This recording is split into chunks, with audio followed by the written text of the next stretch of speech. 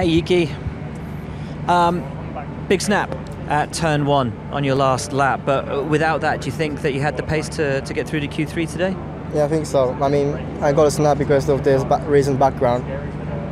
It's so frustrating, but I won't say here, but yeah. At least it's a sprint weekend though, so you've got time to make up places tomorrow. Do you think you've got the car under you to make up positions?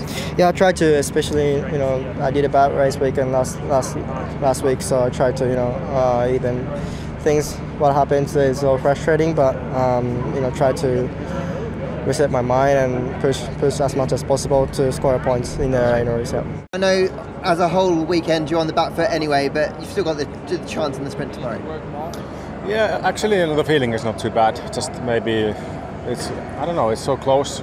Didn't really have big balance issues, but I guess general lack of grip is the main issue with the lap time. But yeah, extremely close and had some good laps. So at least I'm pleased with the laps, but not so pleased with the single lap pace we had.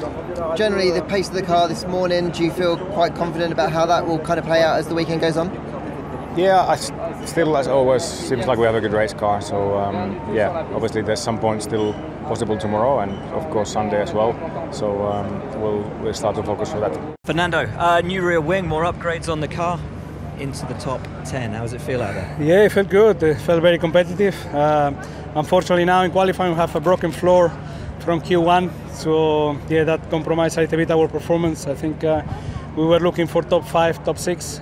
So yeah, I think the car is good and should be good for tomorrow. I was going to say, I mean, an even better performance considering you were driving a broken car. What can you hope for from the sprint tomorrow? Well, to recover some places tomorrow and more on Sunday. That's the aim, step by step.